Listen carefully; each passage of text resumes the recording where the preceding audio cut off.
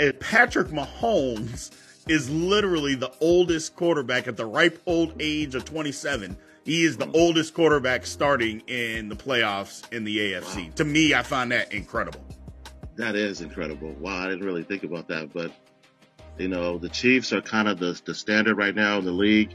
Yeah. And the one thing that stands out to me, Brian, was when they went into Levi Stadium and just pretty much put the smackdown on the 49ers defense. That really just stays in my mind because of the way they did it. It was just so easy for them. And the 49ers defense is elite.